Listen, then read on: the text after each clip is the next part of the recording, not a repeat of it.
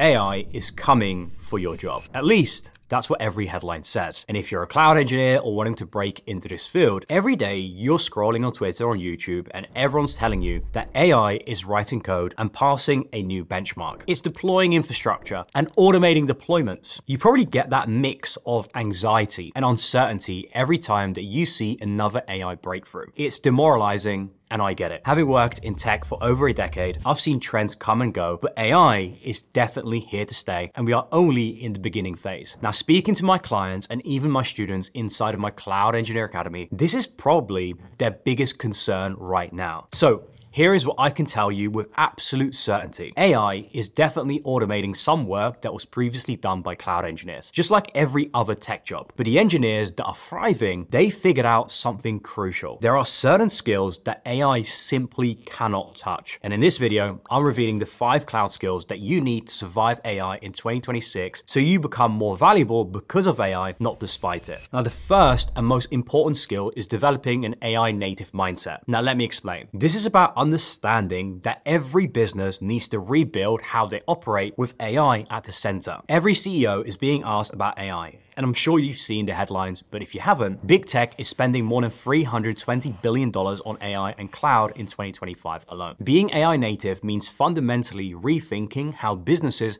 solve problems, serve customers, and create value. That's like the fundamental building blocks of any business, and in 2026 and beyond, these are being reshaped permanently. I mean, just last week, our talent partner inside of my academy that's recruiting for a massive technology consultancy in the US is echoing this same principle. Companies right now are actively looking for engineers who have this AI native mindset. As a cloud engineer with an AI native mindset, you're not just designing and deploying infrastructure, because now you understand that every system that you build needs to be designed for AI from the ground up. Let's say that you are deploying AI models in the cloud. Your databases need to handle AI's massive data requirements. Your infrastructure needs to scale for unpredictable AI workloads. Your architecture needs to support continuous model updates without downtime. And more importantly, you need to understand the business transformation. Because when your boss says that we need AI, you know they're really saying that we need to compete with companies that are 10 times more efficient because of AI. So you design infrastructure that doesn't just support AI, it actually enables the business to become AI native. Everyone's starting from scratch and rebuilding their companies with AI at the forefront. So this mindset shift to become AI native and understanding AI changes everything. How data flows, how decisions get made,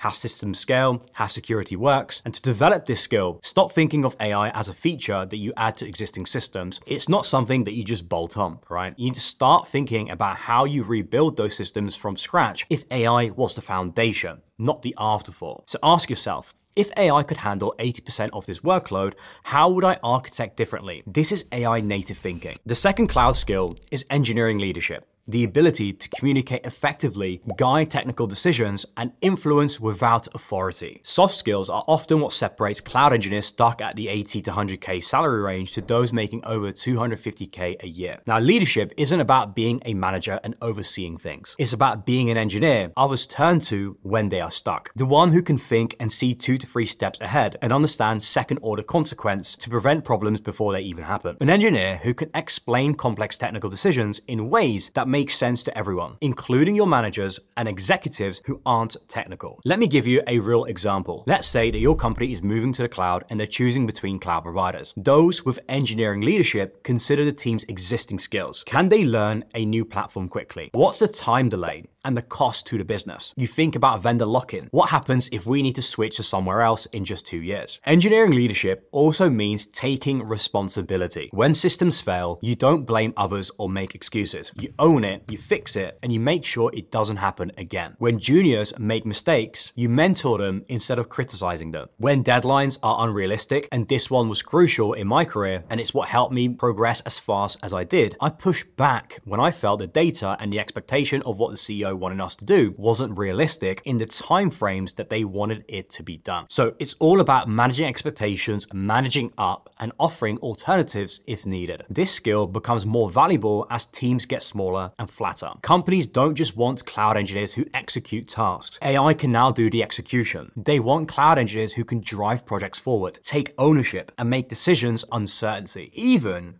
if there isn't a perfect solution. And by the way, if you want my help developing these skills and you want to become a cloud engineer, then just simply click the link below where you can book a call with my team. We've actually helped over 681 students inside of my academy, and we've had lots of students getting hired recently, even in this supposedly tough job market. So if that sounds at all interesting for you and you're serious about making this transition happen, then book a call with my team and maybe I'll see you inside. The third skill is first principles thinking, breaking problems down to the fundamental truths and then building up from there. Now, most engineers solve problems by copying what worked elsewhere. Maybe you've done this already when you're watching a tutorial project on YouTube and they're showing the what and the how, but crucially, you're not understanding the why. Now, you might have heard that Netflix uses microservices. So you suggest using microservices, or worse, I see this all of the time, but everyone wants to use Kubernetes. I've had my students ask me so many times if they need to learn Kubernetes to get their first role in cloud. And the answer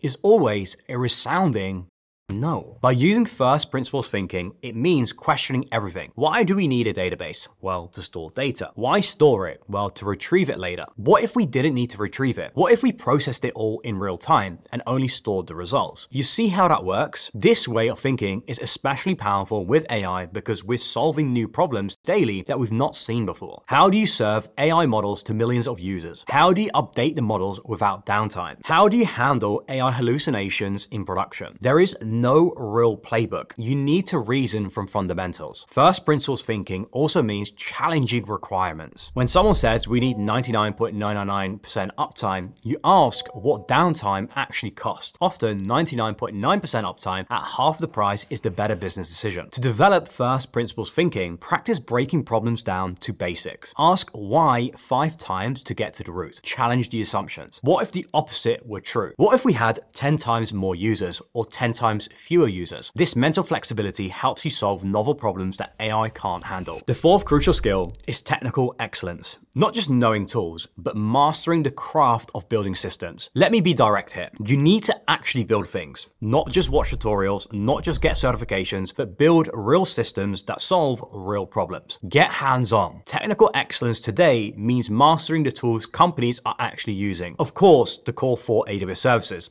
EC2, S3, VPC, IAM, infrastructure as code with Terraform or CloudFormation, because nobody manages infrastructure manually. CI/CD pipelines, because deployments need to be automatic and they need to be safe. And yes, you need to understand AI through services like AWS Bedrock or SageMaker for training and deploying models, and understanding how to build AI-powered applications. Now, these might be different tools that you have to learn in 5 years, but the principles remain the same. Here is the key. Don't tie your identity to any specific technology. AWS might bring new services tomorrow that become the standard. We might stop using CI/CD pipelines one day. They're just a means to an end, right? But what matters, as I said, is actually mastering the craft of building production cloud systems, real ones. It also means knowing when to use what. Now, not every problem needs Kubernetes. Not every database should be SQL. Not every application needs microservices. The best cloud engineers choose boring technology when boring technology makes the most sense. Now, to develop this skill, build something every week. It's pretty straightforward, but unfortunately, most people never get beyond watching videos and tutorials. Start with a small project and gradually increase the complexity as you get better and more comfortable. Explain your trade-offs and know why you chose one service over another. The fifth skill is security by design. Building security into everything from the beginning and not as an afterthought at the end. Security isn't about knowing the security tools. To me, it's an obsessive way of thinking. Every line of code, every architecture decision, every configuration choice, you are asking, how could this be exploited? Now, let me explain what this really means. When you design a system, you assume that it will be breached. Not might be,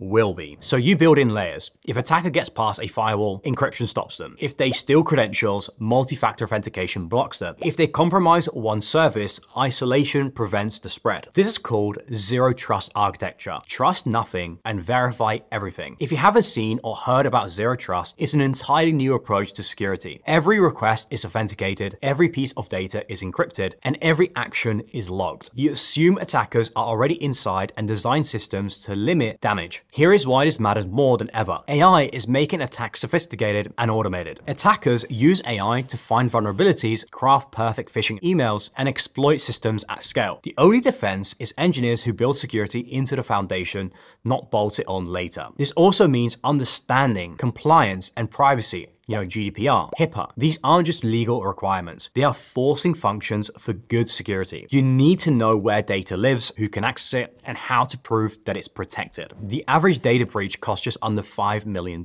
And we're not even counting for the loss of reputation and the loss of trust. Now, to develop this skill, I suggest that you build something, try to break it. Think about social engineering, not just technical attacks. Consider inside threats, not just external attackers. This paranoid thinking applied during design creates systems that survive in the AI world. These 5 skills, AI native mindset, engineering leadership, first principles thinking, technical excellence, and security by design will help you survive the AI revolution in 2026. But here's the truth. You don't need all 5 skills to be valuable. Master just 2 of these and quickly you become irreplaceable. Companies desperately need cloud engineers who can think and not just complete tasks. The cloud engineering boom is only growing in 2026. Over 90% of companies in the UK are using cloud services, and this is even more in the US and the rest of the world. Now, using AI to handle the boring, repetitive tasks because the engineers thriving in 2026 won't be competing with AI. They are leveraging AI as a powerful tool to save time while they focus on higher leverage tasks. And look, if you're worried about your future, well, I think this is actually a logical answer, and let me explain. To me, worry is like an anxiety, right? Which means that you are uncertain about what's coming and you're not sure about your future, which signals to me that somewhere there's a gap within your skill set that you need to fill, and as soon as you start preparing and building your skill set, that uncertainty and anxiety slowly starts to disappear because you're preparing for it. It's quite simple when you look at it logically, and yeah, these skills will of course take time to develop, especially if you're trying to figure things out alone, and you can't download them or just earn them with a certification, right?